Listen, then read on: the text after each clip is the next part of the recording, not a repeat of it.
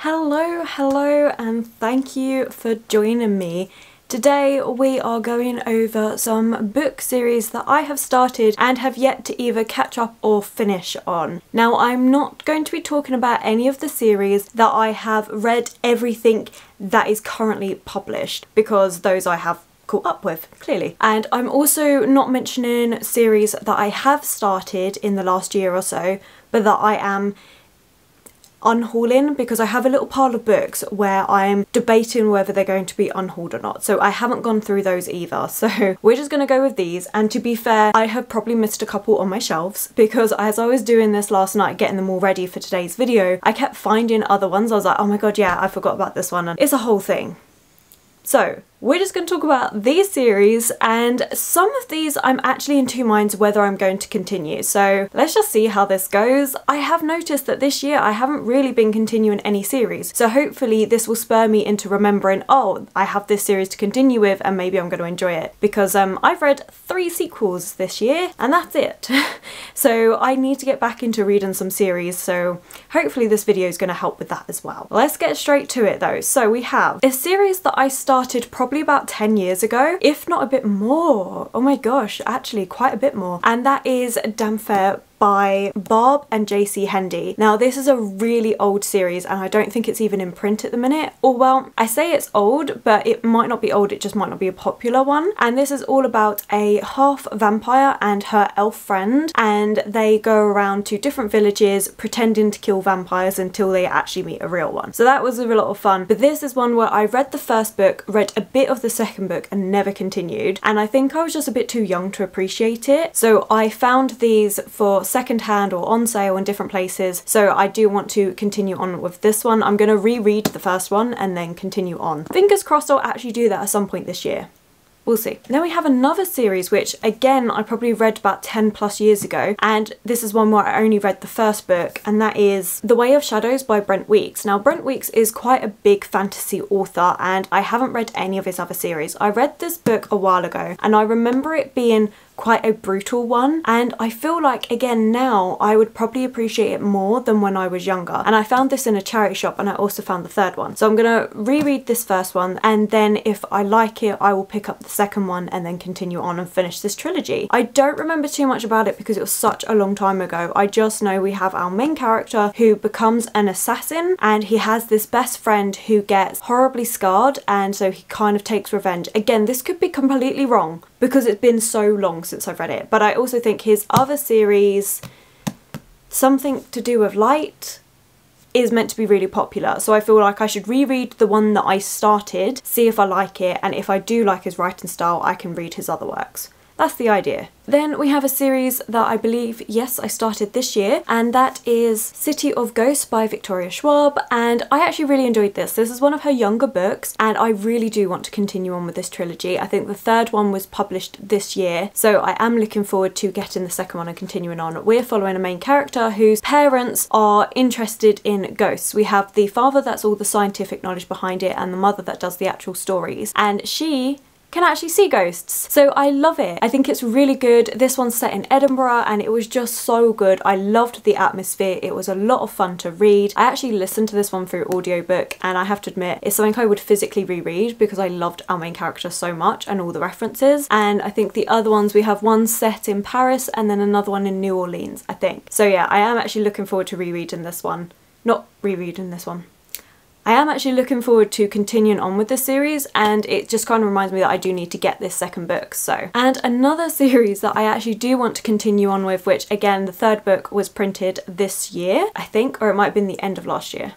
Honestly, time has no meaning at the moment, but that's Skyward by Brandon Sanderson, and this is his younger works and it's a sci-fi, and I was actually quite surprised by how much I enjoyed all the characters in this. I shouldn't be surprised because I do like Sanderson's writing, but I was surprised because I don't normally like sci-fi. But I loved this. I really cannot wait to carry on. I've got the second book. My mum even wants to read that because she read this book and really enjoyed it, so that's something that we're both really enjoying. So I need to read that second book because I do own it. It has been on TBR but I didn't get around to it. So I need to get that back on another TBR and then continue on with the third book. Also, I actually really like these covers. They're really nice with all the like gold foiling and then just this sci-fi landscape. I think it works really, really well. So yeah, this is so much fun. We're following a girl whose father was a fighter pilot and he has been declared pretty much a coward, and there's loads of things that gone wrong and she refuses to believe it. And so she is fighting really hard to become a fighter pilot and prove everybody wrong about her family and everything, and then you find out loads of stuff along the way. Honestly, there's characters in here, Mbot and Doomslug. They're so great. I love them. Not everyone can get on with our main character because she is really headstrong. She loves saying all these outlandish comments and it's hilarious. And I love it, but I know not everybody does get on with it, but I actually think she's a really good character and I am really intrigued to see where it goes. We're in this world where humans have escaped to this world because they were being killed off by alien species called Krull, and there's just a whole thing. But I think it's really good. So yeah, again, this is another one where I'm actually really excited to continue with it, and this has reminded me how much I do want to read it. So then we have The Falconer by Elizabeth May, and this is an interesting story. It's set in Scotland. It's kind of like steampunk as well, which I do like the steampunk vibes. I like the atmosphere and setting, but I wasn't too keen on the storyline, and that is basically we have Faye, a girl whose mother was killed by the Fae, and she can see them and now sets about getting her revenge. The problem that I had is the way it ended. I wasn't happy with the way it just ended.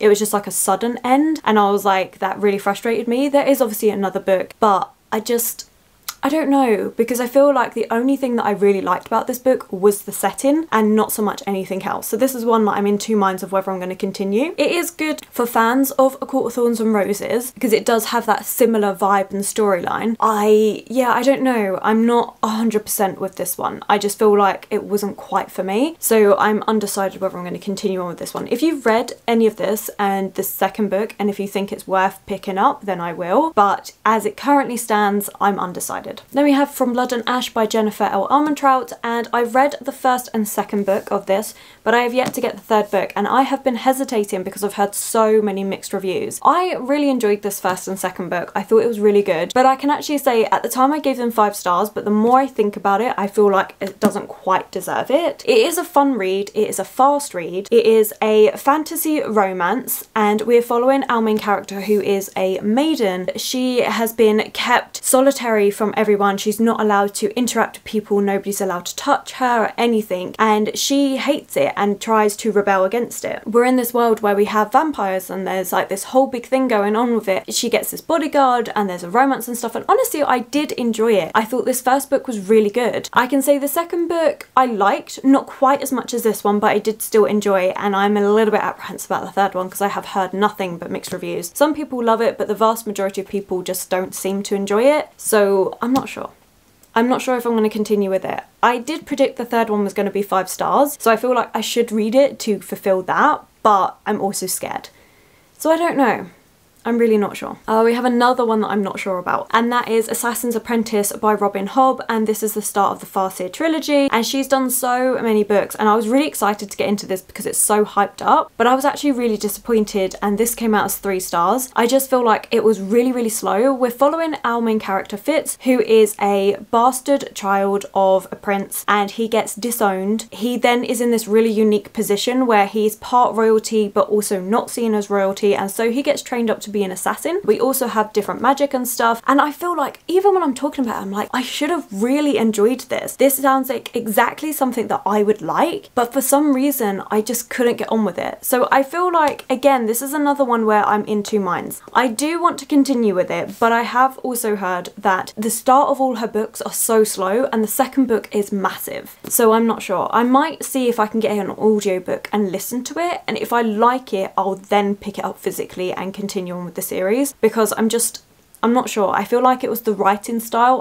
The story and plotline is something that, yes, I should really like, but I feel like the writing was really, really slow and it just didn't hold my interest. So that's what I'm a little bit dubious of. But I also don't know whether that's just because I was reading this at a time when I wasn't into fantasy. Fantasy is my main genre, or definitely was at the start of this year, but I've been finding that I've been less interested in it. So I don't know whether part of it is just due to that. So I feel like I'm going to keep hold of this, maybe try and find the second one on audiobook, or even go to my local library, which I need to start doing more, just see from there, because I feel like otherwise, I'm not sure. And I love this cover. I love the style and theme of it all, and this should, honestly, this has everything that I should love. It just didn't quite deliver. So I think, yeah, we'll see. I don't know. Then we have One of Us is Lying by Karen M. McManus, and this is technically a series-ish, I want to say. There is a second book, but apparently it follows a different cast of characters, so I'm not sure whether this would be classed as a series or not, but I've chucked it in here just in case. And this is another one where I'm undecided because I've heard so many mixed reviews about the next one, which is One of Us is Next. Yeah, I mean, I liked this first book. I thought it was an entertaining YA murder mystery, but her other books, I have heard so many mixed reviews, especially Bobbie from Bobbie's Dusty Pages. She wasn't impressed, and that kind of makes me a bit hesitant because I'm like, if she didn't like it, that's a bit worrying, because I normally like the books that she's liked. I kind of trust her opinion, and if she's saying it wasn't the best, then I don't know. It might be something that if I see on sale somewhere that I pick up and try, because I do like a YA murder mystery to break up my reading. I feel like they're just a lot of fun. You can really like just enjoy it, and you don't have to pay too much attention to it and stuff. So I don't know, maybe. Okay, then we have another series that I'm actually really enjoying, and oh my gosh, Bobbie's been at me for ages to try and finish a series because she loves it, and they're really short, so I don't have an excuse. And that is Every Heart a Doy by Seanan Maguire, which is part of the Wayward Children series, and I love it. But I have 2 more books to read. So we have the latest one out, which is the 6th one, and I need to read the 5th one. But I do love this series. They're portal fantasies where these children go into different worlds and find exactly where they're meant to belong. And these worlds may not be amazing, they may be a bit brutal and harsh, but it's where they are accepted. I love the fact that each story has a point to it that Seanan Maguire is trying to get across to everyone. Yes, it is done a bit blunt and obvious, but they are short stories, you know, they're less than 200 pages. But I do love it. Every single one has made me happy, and every single one is either 4 or 5 stars. I really, really enjoy this. Now, I do like the layout of these as well, because you'll get some which continues on from this, and then some which are prequels to this, and I think it works so well. In this one, you have a bit of a mystery as well, so I like it. It's good. I really do enjoy this, and Bobbie from Bobbie's Dusty Pages, again, I'm going to be mentioning her probably quite a lot, and yeah, she's read this and loved them all, and she's been on at me for months to finish it, so I really need to get on and finish this series. Like, they're so quick. Maybe I'll do that in August. Okay, then a break from some of the bigger books to talk about some manga, and we have Sailor Moon, which I loved this series growing up. I used to watch the anime and I loved it. I related so much to our main characters in here. It's just amazing. We literally just have these guardians of different planets that are saving Earth from bad people. That's what it's all about, and it's so good. I love it so much. I have been struggling to find these in English though, and I know that there are different apps on your phone where you can read manga and stuff, but I have to admit, I am not an ebook person. Like, I cannot get into them as much, so I really just want to own these and read them. So yes, I have the first 3, which I need to read the 3rd one, and hopefully I can find these and continue on. I don't know how many I'm going to go into because honestly it's a massive series, but I do at least want to continue with the first like season that I remember. So yeah, really enjoying this. Then we have Arjun the Demi-Human, and this is more of a horror manga. We have a lot of body horror in here. Again, this is one that I do want to continue on with. It's just manga's rather expensive, and this is all about people that can't die. It doesn't happen to everyone, and you don't know you're one of them until you die. And now there is this like science research where they basically just torture you and kill you repeatedly in the name of science. So yeah, it's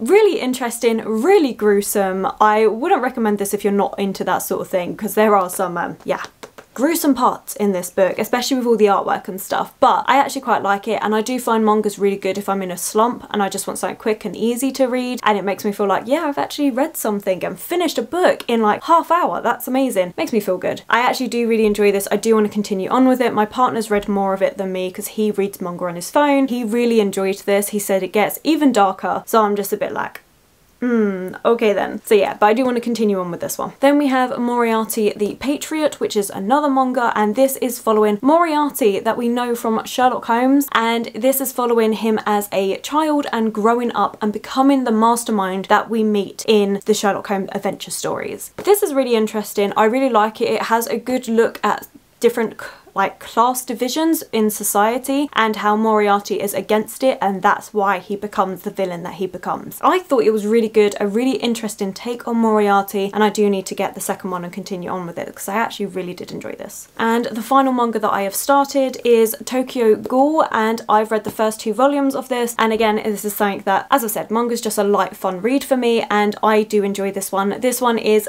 basically almost like zombies in a way. We have these people called ghouls and you can't tell they're any different from you until they try and eat you, which is quite cool. Our main character gets mixed up with them and I really like it. I think it's a really interesting look because you get to see it from humans' point of view and ghouls' point of view, and there's this society that's all about trying to keep ghouls in line, but it's just, there's a lot that goes on. I think it's a really fun one, and I've got the first 11 volumes because I managed to pick it up for a job lot thing on eBay. So yeah, I need to continue on with this one as well. Okay, halfway done. Woo! Back to novels. We have The Last Namsara by Kristin Cicerelli, and this is one that I actually really enjoyed. I didn't think I would because I think the synopsis does not do it justice. We have a main character that's trying to escape from an arranged marriage to this really horrendous person. We are also set in a world where there are dragons and where we have different races of people, and one of them's been horribly repressed, and there is so much that our main character has been told that turns out isn't true, and she finds out about it all, and I just think it's honestly really well done. It's kind of like Ember in the Ashes, but for me better. Now technically this isn't a series, these are classed as standalones within the same world, but they do continue on from each other. It is a trilogy and it's something that I do want to read. They follow different characters, but I think it works really well. I really enjoyed this, and yeah, need to continue on with it. Then we have a series which I'm not actually going to continue on with, and that's Miss Peregrine's Home for Peculiar Children by Ransom Riggs. I have read the first 3 and personally I see it as a trilogy. I know there are more books to it, but I really do just see it as a trilogy. I think it wrapped up really nicely. I've also heard, I think it was Bobbie, who read the 4th book and did not enjoy it, and she just again agreed that it's like the 3rd one is kind of where it's at, and it is a bit different because I feel like the 4th one, again, this, I could have this slightly wrong, but it follows in a way different people, like it moves on from where it is. Personally, I just think he should have left it as a trilogy. So I'm not going to carry on with this one, but it is one that I'm in the middle of technically. I have a series which I really need to read, and that is Truth Witch by Susan Dennard. This is a series that I originally read the first book of, liked, but because I moved around so much I ended up unhauling it because I didn't carry on with it, and now I've recently got it back and I want to reread this and then continue on with the series. I think she's come out with her 4th one again last year, this year, I'm not sure, and yeah, this is one I really need to read. We're in a world where people have different abilities. In this one we're following a main character who has the power to know when people are lying, which people want to use her for this skill, so she's constantly on the run, constantly trying to hide it from everybody, and gets into a bit of trouble. Again, it's been a few years since I've read this, so I could have that slightly wrong, but I remember really liking it, and there's a really good friendship in here, and I do remember wanting to carry on, but I just never did. So this is one that I really am meaning to reread soon. Then we have another one which I'm in 2 minds whether I'm going to continue or not, and that's Wicked Saints by Emily A. Duncan. I feel like for me this was like Shadow and Bone again, Leigh Bardugo's Grishaverse trilogy, and honestly I didn't like that trilogy. I liked the first book, that was 4 stars, and then the 2nd and 3rd book I didn't enjoy, and I feel like this is a rehash of that, done differently, but it is so similar. It's got the similar vibes, similar themes, similar tropes, and I don't know if I want to carry on. I enjoyed it at the time, but I gave it 4 stars, the same as Shadow and Bone, and I'm just a bit like, I'm not 100% about it. I'm really not. Like, I am a little bit interested, but not enough to actually buy the 2nd book. Again, this might be one that I either get from the library or listen to on audiobook and decide from there, because at the minute I am really undecided about this one. Oh, I didn't actually say what this is about. This is about a girl who can commune with gods. She is like one of the last of her kind that can do this. They are people that have been persecuted because we have a different race of people that don't want to be told what to do by the gods and stuff. They have made their own power using blood magic, and kind of goes on from there. There's like this big war going on, and our main character is meant to be able to save everyone because she can commune with the gods and is able to harness their magic. She doesn't really harness it, she kind of has to ask for it. It's a weird system. I probably did a really terrible job with that one, but moving on. We have a trilogy which I have read the first 2 in, and I really do want to continue, and that is the Broken Earth trilogy by N.K. Jemisin. I really enjoyed the 5th season and Obelisk Gate. I think this book, well, this series is so well written. I love her writing style. It's a weird mash between sci-fi, fantasy and dystopian. So I feel like if you are a sci-fi reader that wants to get into fantasy or vice versa, this is a really good one to do it, because I feel like it does bridge that gap really well. So I'm mainly a fantasy reader that doesn't read much sci-fi, so this is a really good one for me to get into. And actually I love the writing, I love the concept. We are based on Earth, where we have a 5th season, which basically is where the world rips itself apart, and you have everyone that has to try and survive it and then kind of move on. Almost like another ice age, but instead of ice, which technically it does happen eventually, it's just the world ripping itself apart. So it's like series of earthquakes and stuff, and you have this whole world where literally they are so used to it, they have this strict regime of how they deal with it, and it talks about cannibalism and things like that, what people have to do to survive something like this. And we also have this different people who have kind of like earth magic, but they are horribly oppressed. You would think that considering they can help stem that and make it a little bit easier to survive the 5th season when it happens, that they would be revered, but they're not. They are persecuted, and it is a really dark book, but I do think it's well done. And yeah, I recommend it if you're interested in either getting into sci-fi or fantasy. This is a good one to start, and I loved it. I mean, every single book won the Hugo Award, which is the first time that's ever happened, and I can say they definitely deserve it. So yeah, really excited to get that 3rd one. Then we have a series I started last year, and that is Cinder by Marissa Meyer. Now this is a series of retellings, which I really like, but with a sci-fi twist. And this one is a retelling of Cinderella, and we have different like AI and things like that involved as well, and we're based in Beijing, and there is this virus that's been going around killing people, which, considering I read this last year, that probably wasn't smart, but I do like it. Whenever I think about it, I really do enjoy it. I got more engrossed and enjoyed it more than what I thought. Plus these covers, I love these editions, they are beautiful. Now there's 2 reasons why I haven't continued on with it. 1, because I haven't been in the mood, and 2, because I really want to get the rest of the books in this, and this is hard to find these covers because we have different covers in the UK and they just... no, I don't like those covers. And also I'm undecided because I feel like it is a younger read, so I've really got to be in the mood to read these books, but I did enjoy this one. And a lot of people do say that the next couple are their favourites, and they are different retellings. So I believe you've got Snow White, Sleeping Beauty, and a few others that go with this. So I feel like I do want to get this read. I do want to continue on with it, but I also want to get the covers that go along with this, so I don't know, maybe eventually, we'll see. Almost done, I promise. So then we have what I think is a duology, and that is These Witches Don't Burn by Isabel Sterling. This was a really fun book. This is a modern witches sapphic romance book, and I did really enjoy this. It's set in Salem, and we have a bit of a mystery going on because we have witches that are being persecuted and they're trying to work out why, and there is a lot. But I feel like it was a really fun read, and I do want to get the 2nd one. So I need to do that because I keep forgetting, and I did actually really enjoy this. Again, it kind of feels like a YA murder mystery, but with witches,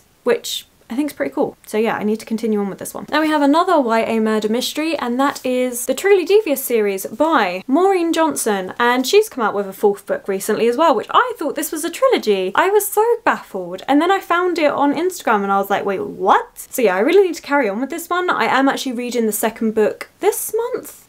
Meant to be this month? We'll see. And yeah, I need to continue on with it. I did enjoy this one. I think it's a really interesting murder mystery. We have this overarching mystery where we have our main character that is going to this school, and this school is for children who are exceptional. They are allowed to learn what they want and at their own pace, and our main character is wanting to become a detective, and she is resolute on trying to solve the mystery because at this school a child died and they have no idea why, who did it, how they did it. There was this kidnappings and everything. There was so much that went on at this time, and you get interesting parts because you get a little bit of that. So you'll get two timelines. You'll get the current timeline, and then you'll get little snippets from the past. And we also have in each book its own mystery as well. So I do think it's good. I really need to carry on with it. Hopefully I enjoyed the second book, and we will go from there. Okay, then we have another series which I'm undecided about, and that is The Bone Season by Samantha Shannon. Now I know loads of people have really enjoyed this, but again, it just felt like another